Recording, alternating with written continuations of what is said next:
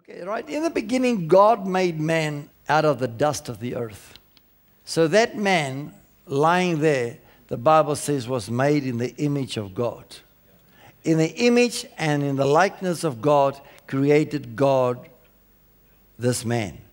But it was just dust, dead body. No life. So this man lying there was totally complete. And on the inside of his head, he had a thing called a brain. He must have had, because if you are dead and your spirit is out, I mean, all your organs are still there. They don't disappear when you die.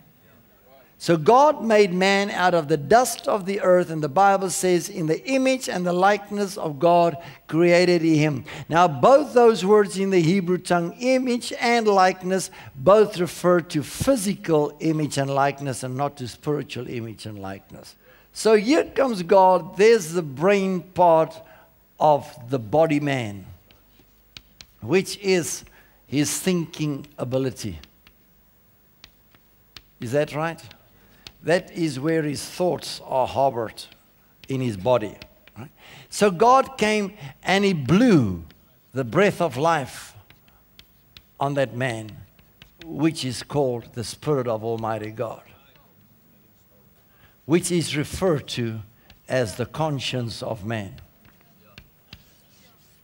So when conscience combined with brain, something jumped up, and the man suddenly was alive, and he became a living soul. So the Bible says in James chapter 2, faith without works is dead. So the body without the spirit is dead. No mention made of the soul. If your spirit leaves your body, we don't say your soul left your body, we say your spirit.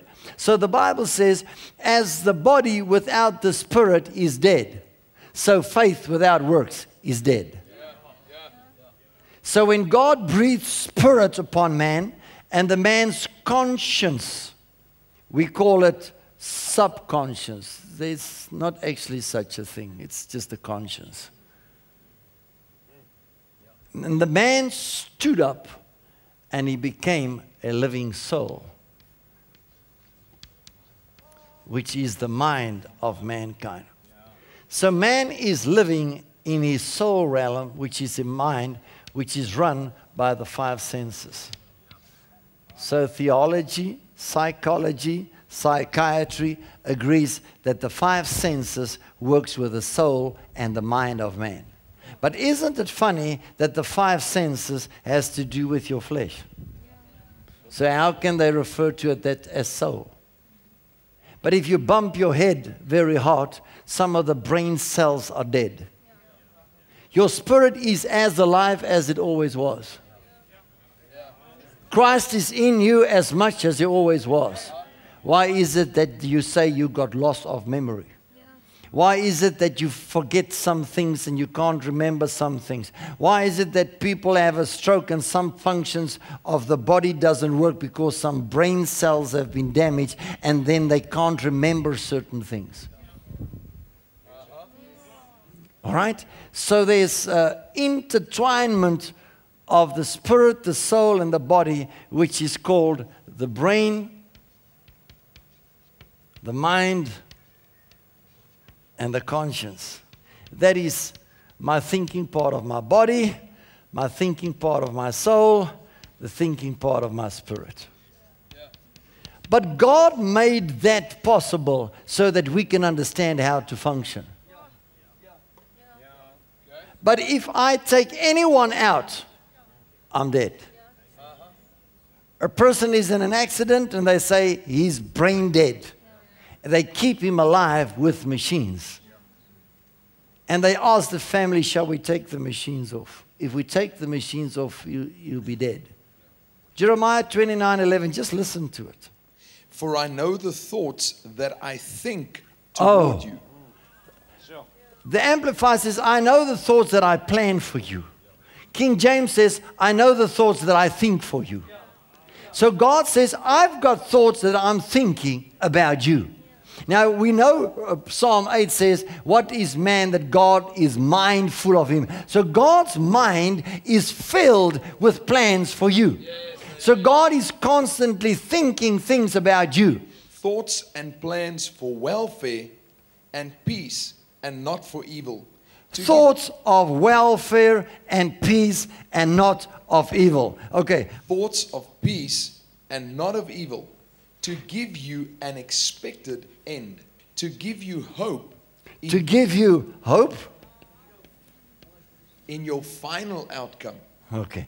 Now I want to ask you, if God made you in the beginning before He made you to think, before He breathed the Spirit upon you, but you had the brain that was able to think, but before He made you to think, because it's when the Spirit came in that the soul could start thinking now. So before He made you to think, He says, I want to tell you what is the thought that I'm thinking about man. The thoughts that I'm thinking about you, it's thoughts of peace, thoughts of hope, and it's not thoughts of evil. Now we want to take Psalm 8 that says, what is man that thou art mindful of him? Thou hast made him a little lower than God himself, crowned him with glory and honor, and set him over the works of your hands to rule. So God's mind is filled with facts that you're going to rule. And to rule, you've got to have peace and hope. So if we want to come forth in the image of Christ, if we want to come forth in perfection, if we want to come forth as God has planned for us in the image of His dear Son, Galatians 4:19, 2 Corinthians 3:18, and Romans 8 verse 29 and 30, then how many times do we think evil? And how many times do we think peace and hope? So God says, if those are not your thoughts, then this must be the thoughts. If this is the thoughts, then this can't be the thoughts. Now listen to Isaiah 55, verse 7 through 11. Let the wicked forsake his ways. Let the wicked forsake his ways. And the unrighteous man his thoughts. Let the unrighteous man forsake his thoughts. And let him return to the Lord, and He will have love, pity, and mercy for him, and to our God, for He will multiply to him His abundant pardon. So God says, if your thoughts are not like God is thinking, and you come back to Him in repentance, He will have abundant mercy. He will pour out grace. He will just bless you, because God's whole desire is to make man in His own image. To put His Spirit in him so that he can have a living soul, so that he can think thoughts of peace and hope. But you've got to repent of all the other thoughts if you want that. Listen to the rest. For my thoughts are not your thoughts. So God says, these two can't work together. My thoughts are not your thoughts. So God says you cannot think evil and peace and hope at the same time. Okay? So where do we think these thoughts? In our brain, in our spirit, our conscience, or in our mind, our soul? Where do we think it? Verses 1 through 3. Wait and listen, everyone who is thirsty. Come to the waters, and he who has no money, come, buy and eat. Yes, come, buy with priceless spiritual wine and milk without money and without price. Why do you spend your money for that which is not bread, and your earnings for what does not satisfy? I think we did that last week, didn't we? Okay. Hearken diligently to me, and eat what is good. And let okay, the King James would say, listen. And let your soul delight itself. Okay, let your soul delight itself. So God says, if you are thirsty and come to me and listen to what I have to say, the thing that will be revived is your soul will experience a revival. So He says, if you listen to the words that I have to say, I'm going to bring a revival to your soul. So God could have just as well said, I want to bring a revival to your thinkings. I want to bring a revival to your thought life. I want to bring a revival to the way you meditate. I want to bring a revival to what you are thinking. And if you can think my thoughts, okay, read the rest.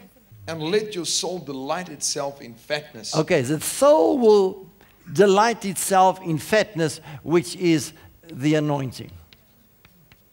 Okay? Come to me, hear, and your soul will revive. Come to me, and what will happen? Your soul will revive. Does all the Bible say that? So if we come to God, if you come unto me, the anointing, the fatness, what does the anointing do? Isaiah 10 and 27 says, because of the anointing, the yoke shall be destroyed. Okay? So there's a burden. So God says, if you will listen to me, that pressing burden thing on your soul will be destroyed by the fatness of the anointing if you will only listen to my word. If you will only listen to what I have to say and come unto me, your soul will revive. So let the unrighteous forsake his thoughts. Don't think evil thoughts. Think thoughts of peace and hope. Right, verse 11, 10, 11. For as the rain and snow come down. For as the rain, verse 1 says, if you are thirsty.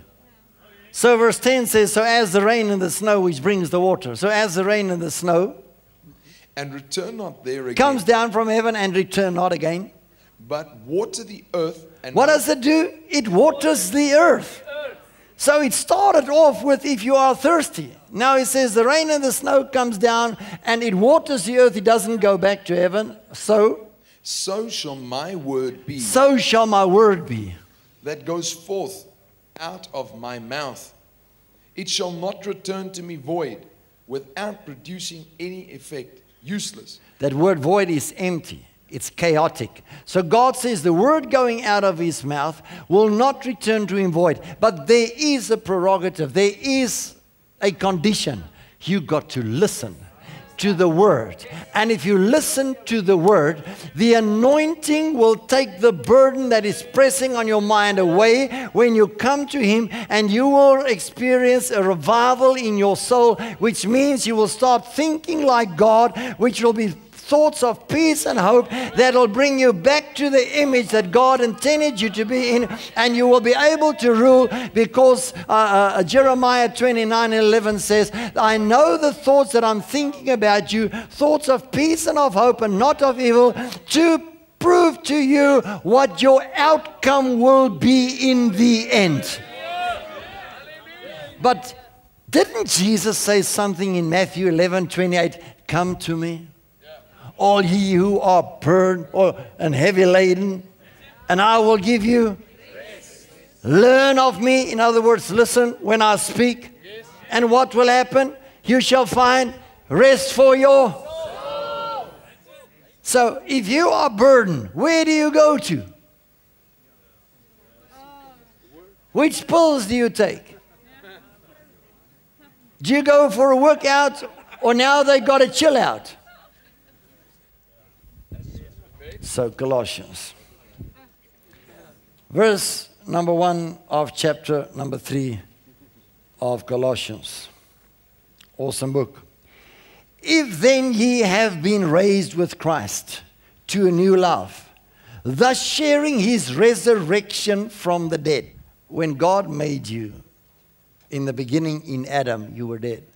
So he had to raise him from the dead by breathing his spirit into him to give him back a living soul, so that he could have a thinking ability to act like God.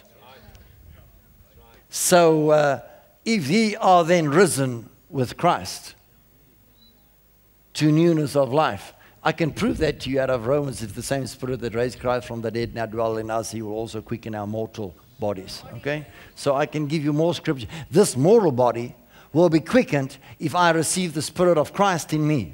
Yeah. To a new life, thus sharing his resurrection. Aim it. And seek the rich eternal treasures that are above, where Christ is seated at the right hand of God. Now listen to verse 2. Set your minds and keep them set on what is above, the higher things, not on the things that are on the earth. For as far as this world is concerned, you have died, and your new real life is hidden with Christ in God. Set your minds and what? Keep them set on what is above. And then he explains that a higher type of thinking, for these thoughts are not my thoughts, says God. I am not evil. I don't think evil. I think thoughts of peace and hope and a prosperous future. I know the outcome that I have planned for you. It's one where peace and hope will take control of your thinking life. No more burdens. No more pressing down in your mind. No more trouble in your soul. Come unto me. Have a revival in your soul. If you then are risen with Christ, set your minds, that is your soul, and keep them set on higher thoughts. Doesn't Hebrews chapter 12 verse 1 and 2 say, seeing that we are surrounded with such a great cloud of witnesses, let us lay aside every sin and every weight and sin that so easily beset us. Then he says two things. He says we must look away from all that will distract by looking unto Jesus, the author and the finisher of our faith. He says there's weights that's going to start to press you down. There's going to be burdens that's going to weight you down in your soul, in your mind. But if you come to me and listen to my word and learn of me, and then set your minds on me by looking unto me and not at the distractions that want to weight you down, and keep them set on the higher things, you will find something out, that your life is hidden with Christ in God. Now, who's going to find you there? If your life is hidden with Christ in God, but it tells you exactly how to get there, by setting your mind and keep them set on the things which are above. Even as a man thinketh, so is he. So man stood up a living soul. That's exactly what you are, what you think.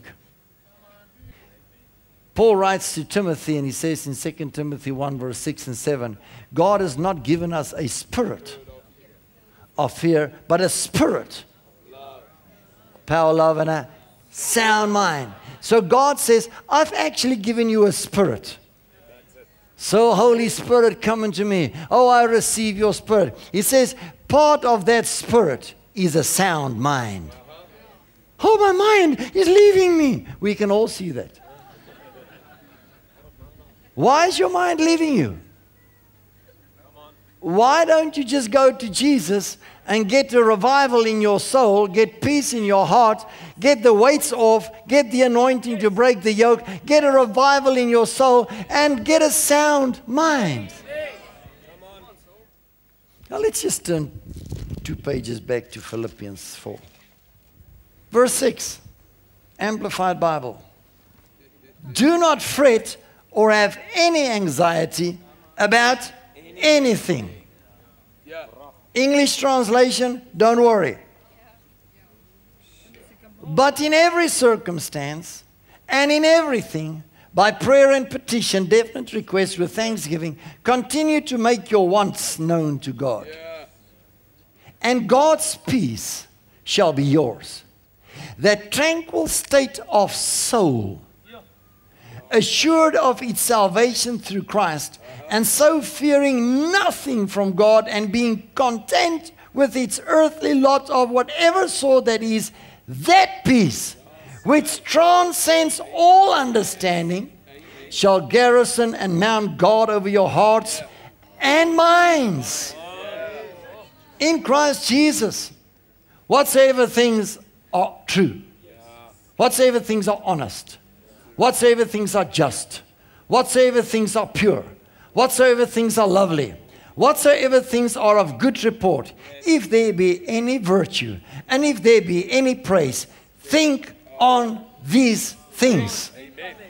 If there is any virtue and excellence, if there is anything worthy of praise, think on and weigh and take account of these things. Fix your minds on them. Thank you. Practice what you have learned and received and heard and seen in me, and model your way of living on it. And the God of peace, now listen to this, of untroubled, undisturbed well-being will be with you. So it says, if you want an untroubled mind, the thing you need to do is think right. Now, it's good to study verses 5, 6, and 7. You know, don't be anxious, but go to God with your wants and tell Him what you want, you know. Yeah. And then God's peace will be your portion.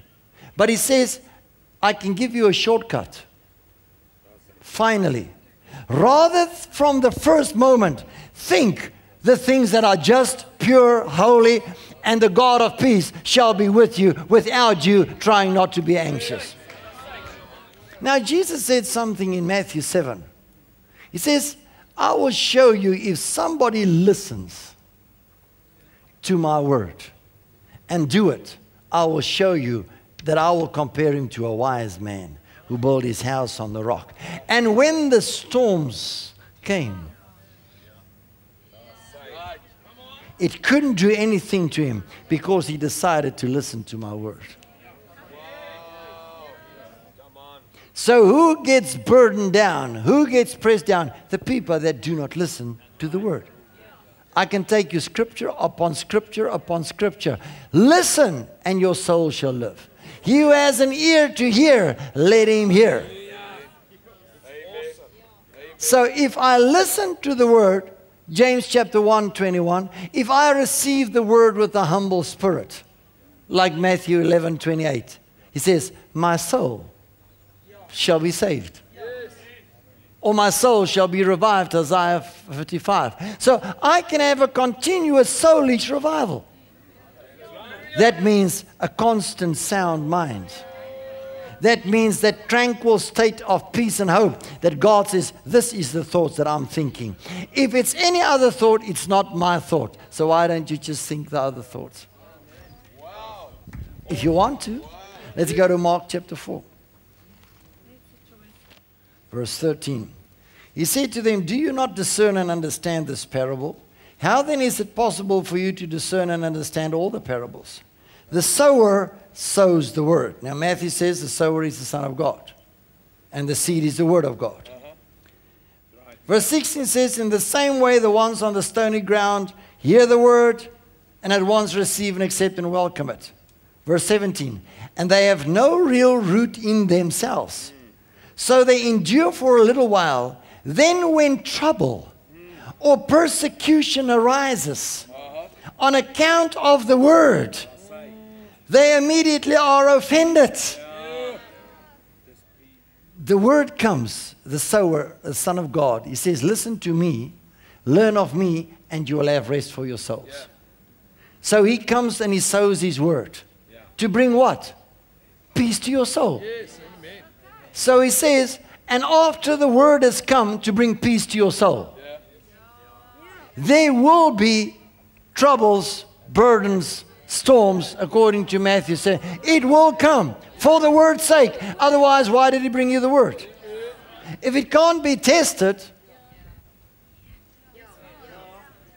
why do you want to have a stamp of approval on it? And that troubles. If you didn't learn how to handle them, the word will be stolen. Verse 18, the ones sown among the thorns are the others who hear the word. Listen to verse 19, this is Philippians 4. Then the cares and the anxieties of the world and the distractions of the age. What does it do? It suffocates the word. It chokes the word. And what happens to the word? It becomes fruitless. Verse 20 says, and those sown in the good, well-adapted soil are the ones who hear the word and receive and accept and welcome it and bear fruit, some 30 times as much as was sown, some 60 times as much, and some 100 times as much. And he said to them, is the lamp brought in to be put under a peck measure or under a bed and not on the lampstand? Why is it that Mark, when he tells the story of the parable of the sower, puts in with it, he says, if the seed is sown on fruitful ground, and some comes with 30, 60, and 100-fold, would you take a lamp and put it under a bed or under a bushel, or do you put it on a lampstand? Why does he ask it? So let's get the context in Luke 11:33. No one after lighting a lamp puts it in a cellar or crypt or under a bushel measure, but on a lampstand. But in Luke, it's got nothing to do with the sower that sows. Neither in Matthew. So your eye is the lamp of your body. When your eye, now this one says in brackets your conscience, but Proverbs says it's the window of your soul, is sound and fulfilling its office, your whole body is full of light. But when it is not sound and it is not fulfilling its office, your body is full of darkness. Be careful, therefore, that the light that is in you is not darkness. If then your entire body is illuminated, having no part dark, it'll be wholly bright with light, as when a lamp with its bright rays give you light. So he says, if you want to understand this, why will you light a lamp and put it under a bushel? He says, okay, you struggle to understand. Your eyes are the light of your body. So if your body is light, you are a whole man. Chapter 12, verse 22. And he said to his disciples, therefore I say unto you, take no thought for your life, what you shall eat, neither for the body what you shall put on. For life is more than meat, and the body is more than clothes and raiment. Verse 26. If you then be not able to do that thing which is least, why take you thought for the rest? So if your thinking doesn't get your body full of clothes and your stomach full of food, why do you think of all the other things that must happen in your life? Verse 29. Seek not what you shall eat or what you shall drink, referring to thinking. Is that right? If you go to Colossians, the Amplified says, seek the things above. King James says, think on the things above. So seek what you shall drink, neither be ye of a doubtful mind. For all these things do the nations of the world seek after or think after. But your Father knows that you have need of these things. But rather seek or think the kingdom of God, and all these things shall be added unto you. Fear not, little flock. It is your Father's good pleasure to give you the kingdom. Verse 35. So let your loins be girded about, and your lights burning. Loins girded, it says, be ready. And if you read 1 Peter chapter 1, verse 13, it says more or less the same thing. So it says, let your lights be burning.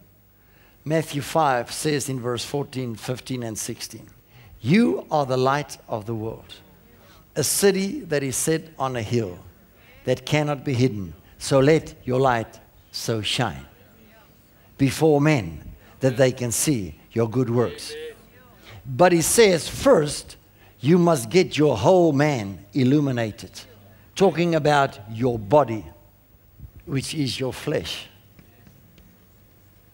If I can get my flesh illuminated. Let's jump to Romans 8 and see if we can close. Therefore, there is now no condemnation. No adjudging guilty or wrong for those who are in Christ Jesus, who live and walk not after the dictates of the flesh, but after the dictates of the Spirit. He says, we've discussed no condemnation, we've discussed what Jesus did on the cross, we've discussed it all, but there's a little portion that still stands there that preachers have preached through the years. You must walk after the Spirit and not after the flesh. So we've tried our best with Galatians 5:16. If we walk in the Spirit, we shall not fulfill the lust of the flesh. We've tried to explain in every way how to not be fleshly, but how to be spiritual. How to not be carnal, but how to be spiritual. But there it stands after 2,000 years still. The condemnation will fall away if I walk not after the flesh, but after the Spirit. But I'm then a flesh person. And my flesh is then run by my 5 senses, which is controlled by my mind. So how can I then live after the Spirit and not be condemned? Let's go to verse 5. For those who are according to the flesh and are controlled by its unholy desires, set their minds on and pursue those things which gratify the flesh. But those who are according to the Spirit are controlled by the desires of the Spirit, set their minds and seek those things which gratify the Holy Spirit. Now the mind of the flesh is death, but the mind of the Spirit is life and peace. Because the mind of the flesh is hostile to God, but it's all the same mind. If you are living in the flesh, it's because you've set your mind. If you are living in the Spirit, it's because you have set your mind. Nothing spooky, nothing hyper-spiritual, nothing floating around in smoke. All got to do with, we had the saying, it's all in the head. They were right.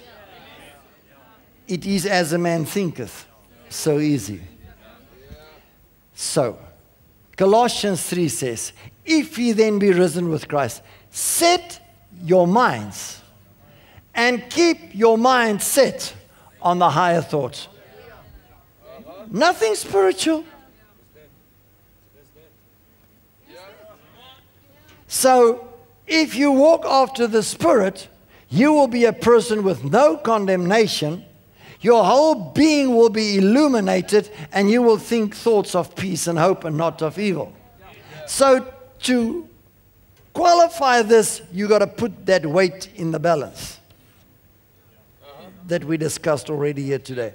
So, if I set my mind on earthly things, on fleshly things, I'm a fleshly person. If I set my mind on spiritual things, I'm a spiritual person. Let's go to verse 9. But you are not living the life of the flesh. You are living the life of the Spirit. If the Spirit of God dwells within you, but if anyone does not possess the Spirit of Christ, he's none of his. But if Christ lives in you, your body is dead by reason of sin and guilt. The Spirit is alive because of righteousness. And if the Spirit of Him who raised up Jesus from the dead dwells in you, then he who raised up Christ from the dead will also restore to life your mortal bodies. If you are living in the Spirit, he says your body is dead. No, he didn't say your body is dead. He said it's dead to sin.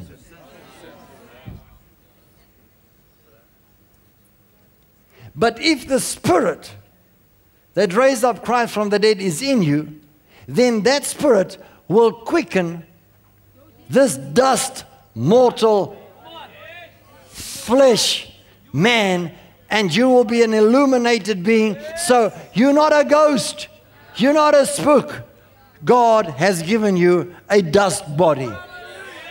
And God wants this body to be totally illuminated. We've got the treasure inside earthen vessels. Christ will be manifested in our bodies. Christ will be seen in our bodies. Christ will be seen in our physical natures. We will be able to touch the sick, calm the storms, walk on water, quench the fires. We will be able to do the impossible in our mortal bodies. But it's, where's your mind? If I can just get these thoughts of mine under control, you can. My children's going to make me mad. The cat's going to make me mad. The dog's going to make me mad. This work is going to make me. I'm going to keep driving up the walls. And you're all talking about, you are telling people what you are thinking. The Bible says in Proverbs, a fool tells everything that's on his mind. A wise man keeps it back till later. 1 Corinthians chapter 2. Verse 11. For what person perceives, knows and understands what passes through a man's thoughts, except the man's own spirit within him? Listen and let your soul live today. Just so, no one discerns and come to know and comprehend the thoughts of God except the Spirit of God. Now we have not received the Spirit that belongs to the world, but the Holy Spirit who is from God, that we might realize and comprehend and appreciate the divine favor and blessing so freely bestowed on us by God. What did I just read? I just read, God has put His Spirit in us so that we can think His thoughts. How do I know where my mind is? By listening to what you're talking and who you're talking to and what you're saying to everybody. Martha, Martha, your mind is troubled and over-exhausted by many things. We did it last night. But why don't you come and sit at my feet and learn of me? Matthew 11. But your mind is always with this, that, and your mind is running all over the show, except on the spiritual things that are higher. So it's so simple to be spiritual that it's actually laughable. But we will go to every extent to just try and be spiritual. Why don't you just work on your mind? Why don't you just think the right stuff?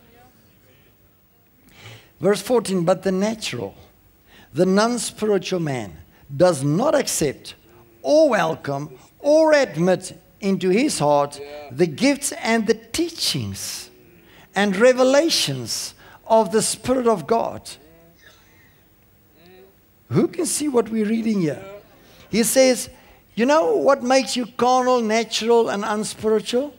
You're not listening when the word is going out, and you don't think and meditate on those things later on. Then Satan comes and steals the word.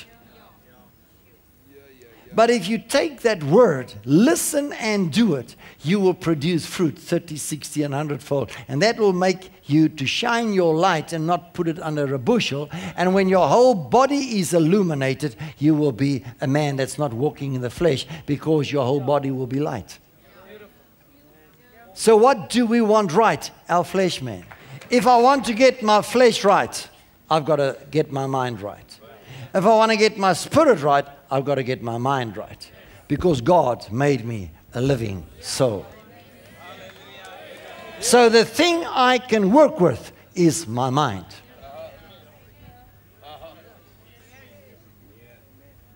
But am I not supposed to work with my spirit? I know it says God has washed our consciences from dead works by the blood of Jesus. So the blood of Jesus has cleared my conscience. But how can I now live according to this clear conscience? By thinking. But how can I think so deeply? By thinking how you're thinking about the dress you want to buy tomorrow. So to be spiritual is nothing deep. To be fleshly is nothing deep. It's the exact same thing that makes you fleshly is the exact same thing that makes you spiritual. It's where do you set your mind? Because God made you a living soul.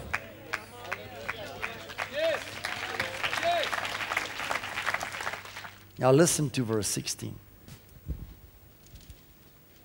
For who has known or understood the mind of the Lord, as to guide and instruct him, to give him knowledge? But we have the mind of Christ, and do hold the thoughts of his heart. Do we?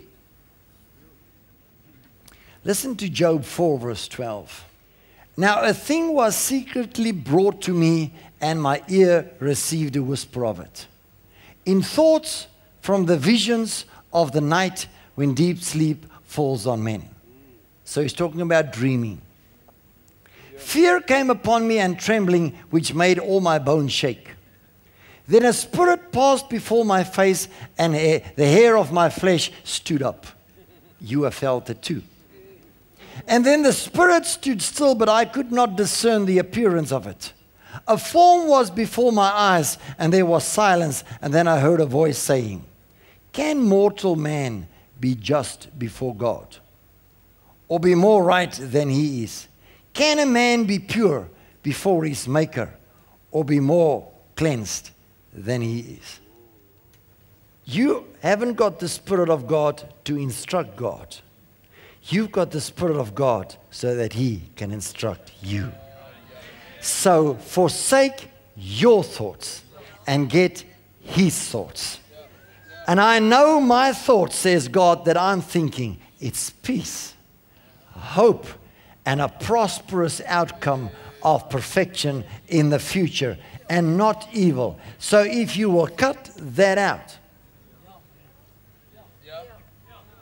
and not set your mind on the flesh, but set your mind on the Spirit and keep your mind set on higher things, then the burdens will be lifted because the anointing will come on your soul. You will have a soulish revival because you are a living soul, which will make your soul to tell your spirit, please rule. So my soul either pulls up my spirit or pulls down my flesh. And that's the ruling factor in your life. You see, we think, oh, I'm a spirit, I have a soul, I live in a body. It's right. It's good teachings. But all those circles has not helped anybody. You've got a spirit, soul, and a body. Okay? This one has got a conscience to think. This one has got a mind to think. This one has got a brain to think. The three can converse with one another. But the dominating one is your soul. Your senses. So we walk by faith and not by sight. How do we change it? By setting my mind on the things that is of higher quality. That'll pull up my spirit, man.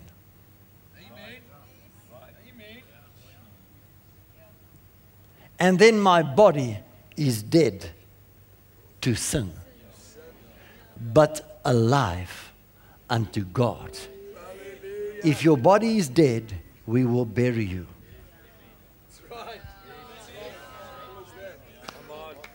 We have a weird idea about spirituality.